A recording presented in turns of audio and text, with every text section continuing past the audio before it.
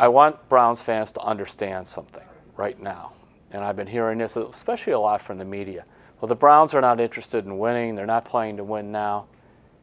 The team in the last 2 years is 4-28. 4-28. It wasn't just 1-15 last year. It was 3-13 the year before. You're not going from 4-28 to 10-6. So the team should not be making moves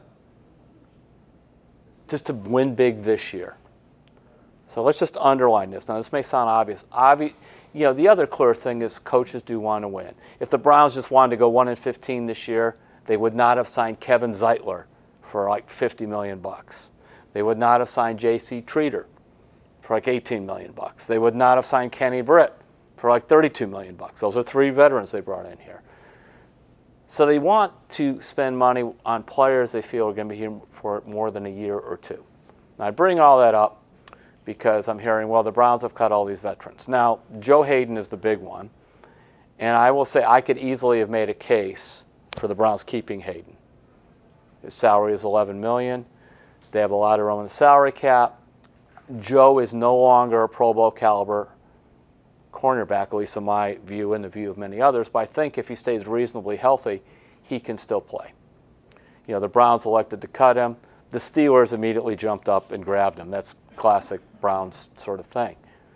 But I'm hearing, what about all these other players? They cut all these other guys. You know, John Greco. I like John Greco, but in the NFL, once you get 30 and older, unless you're a really good player, it's almost like you're in this dead zone, danger zone. They don't want you. You know, John Greco was cut a few days ago, at least at the time I'm making this video. No one has picked him up. Whereas, I remember when Joe Haden, 28-year-old Joe Haden, not 30, 28 years old, that's a big difference. Right away, there were several teams trying to sign Joe to what would be considered kind of a modest contract for a veteran player. But Greco did not get picked up. A couple weeks ago, the Browns cut an experienced defensive lineman, and I heard the same thing. They're not trying to win. They cut Desmond Bryant. Well, that was a few weeks ago. Desmond Bryant's not been picked up. He's 31 years old.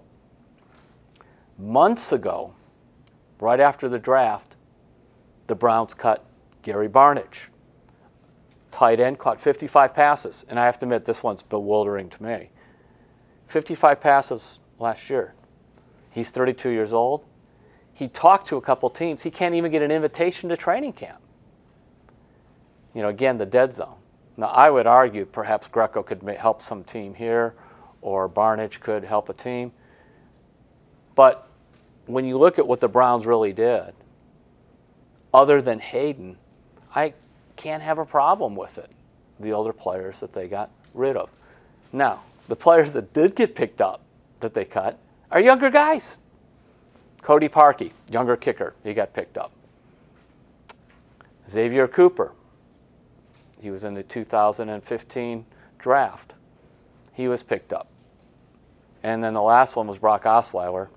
He's only 26, picked up by Denver, going back. And I love the comment from John Elway. He said, we have to put Brock into football rehab.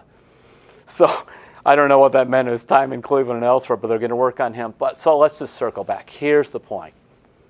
Before we go all crazy about the Browns cutting veterans, the real verdict comes in after they hit the open market. Do other teams sign them or not?